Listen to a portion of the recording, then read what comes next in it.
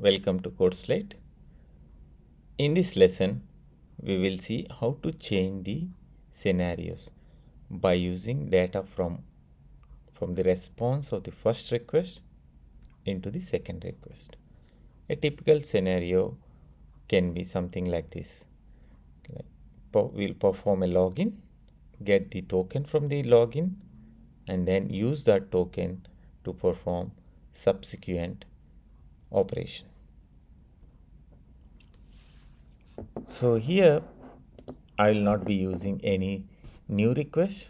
We will be reusing the existing request, that is create employee, which is a post operation, and get employee, which is a get operation.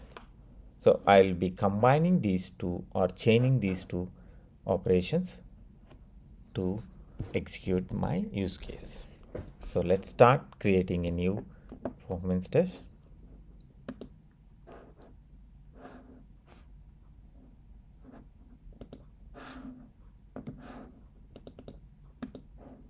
We'll call it as a create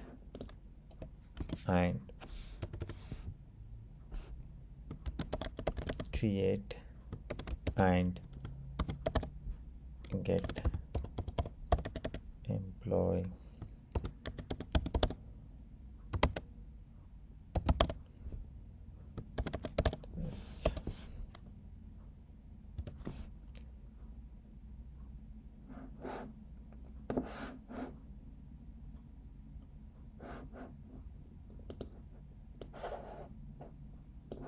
So here we will be, in this class, we will be chaining the get post as well as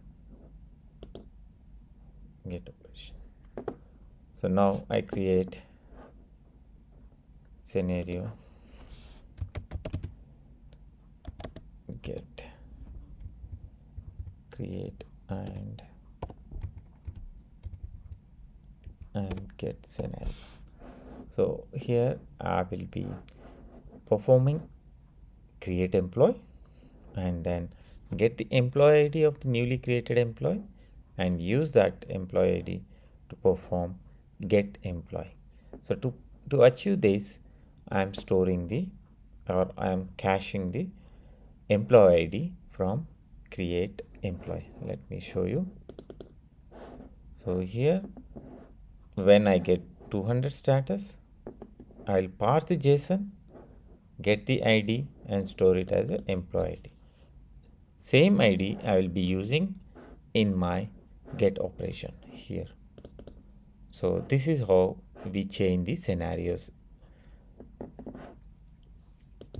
Now this is ready. The operation is ready. Now we will update the build.gradle to use a new task. We'll use a new task called create and get employee performance test. So see here, this is the test I am going to run, and this is my task. So let's start. First I'll start my application. Once application is started, I will execute the performance test. Yeah, application is ready, and this is the Gradle clean. I'm in the performance directory, and then this is a create and get employee performance test. This is a task. This is a task I'm running.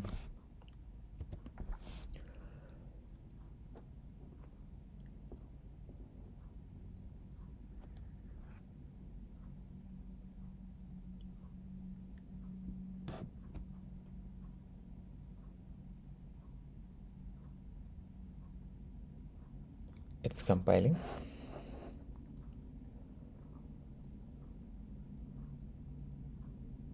Yeah, looks like all good. And then now what it will do, it will perform the create employee, get the employee ID, and then use that. See here, create employee and then get employee by ID. So we can also see the logs of our application first it creates a new employee called employee1 with employee ID 1006. So same employee ID will be supplied to the get employee to get the employee. So going back to our code. So here the employee, we create an employee and then use the response, parse the response body of the create employee, use the employee ID to perform the get employee. So rest all is nothing changed compared to other performance tests. So this is how we change the request or use the response of one operation in performing the request of the subsequent operation. So let me see whether my test case is done.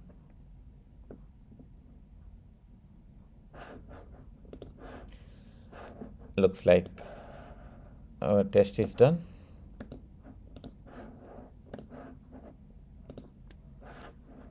Let's see the test report.